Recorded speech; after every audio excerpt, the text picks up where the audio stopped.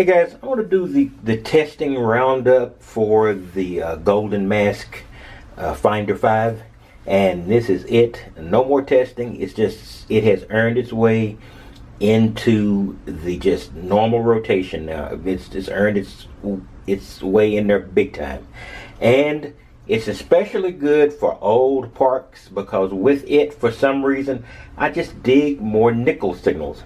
And in examination of this is about the length of one of my normal lunch hunts. All three of these together have been an hour, 15 minutes, hour and a half, maybe 15 minutes more or less than a normal lunch hunt, a little bit more.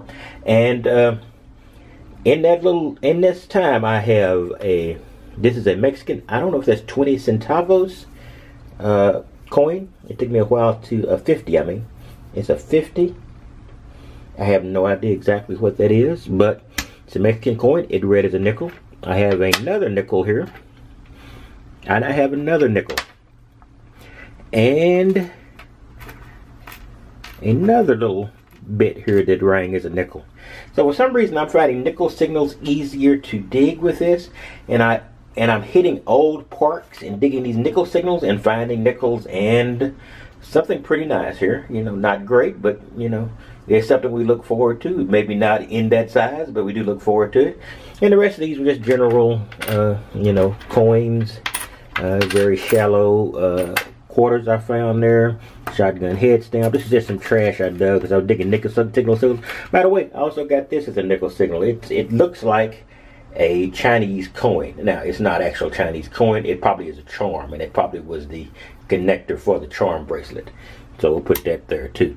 So that's 3 signals that I may or may not have gotten with the others. For some reason, it's easier to ignore nickel signals when it is a different timbre or a different tone from the rest. But since this is a relic machine and the tones are the same throughout the high conductive range, you look and you dig and you consider every signal when you go across it, and that helps a lot.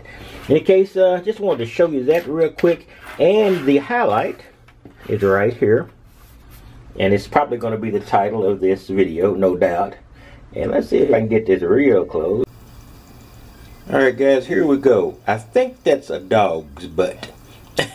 It looks like it could have been an earring with a dog's butt, but the most impressive thing is on the back here. That says, let me get this over here.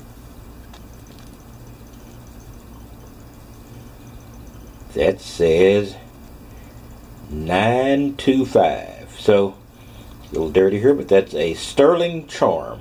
So the Golden Mask ends the test cycle with a little piece of silver. Alright, I just want to show you that, and you'll be seeing the Safari, you'll be seeing the XP Deus, and you'll be seeing the Golden Mask and the Spectra V3i in the future. Just want to let you know that I got to give the Golden Mask a very strong A, maybe even an A+, and it will be utilized in the lineup. You guys have a wonderful day.